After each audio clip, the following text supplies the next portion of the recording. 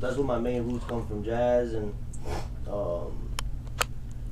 started a lot of symphonic music too, studying that, and then from there, you know, I picked up rapping, and then I never had money to buy my beats.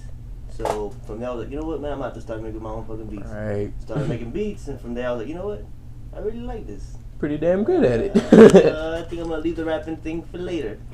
So I just kept going with the music thing, man. It's been like about 10, 11 years I've been producing. Word. And I've been engineering for about 8 or 9 years. Word. Yeah, let me tell you. I done had niggas that's certified as engineers that ain't as good as you.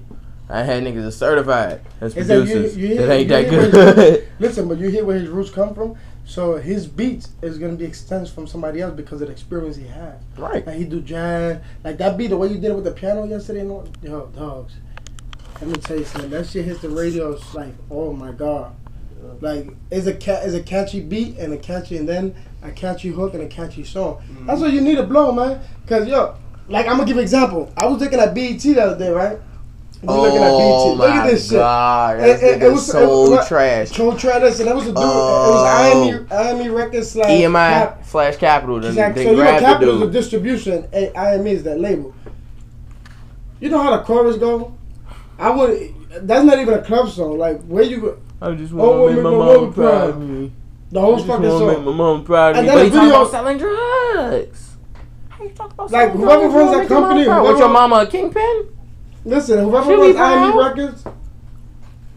Like who picked him up? What the fuck is they thinking? when Capital Records go like this, well, y'all ain't make us proud. Get the fuck out. You know what I'm saying? Get the fuck out of here. Because you know what I mean. Like, but y'all was listening to that shit. Y'all was like, "What the fuck is that?" Yep, got a text message. That's how you know when he stopped talking. He get a text message or he get a call. He be right in the middle of his conversation. Stall out for a couple seconds. Rico got short attention span. We ain't gonna say that about that. But he be focused on everything else that he's supposed to be focused on. So it don't fucking matter. It doesn't matter. Yeah. So this is the spot.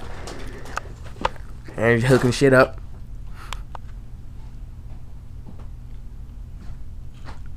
See, it never takes long to get into the booth.